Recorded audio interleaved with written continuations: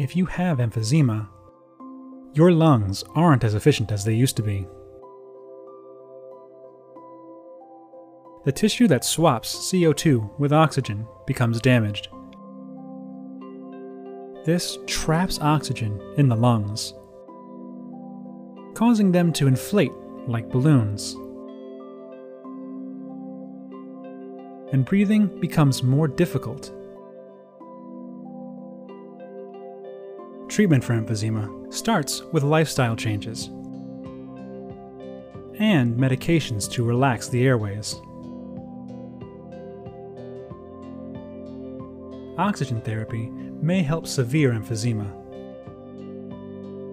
And if none of those options are successful, surgery may be necessary, such as lung volume reduction surgery, or LVRS. LVRS removes the tissue damaged by emphysema. Removing this dysfunctional part makes the lungs more efficient. Specifically, it improves the lungs' elastic recoil. That is, how the lungs spring back to their regular size as you exhale. Improved elastic recoil also increases exercise capacity.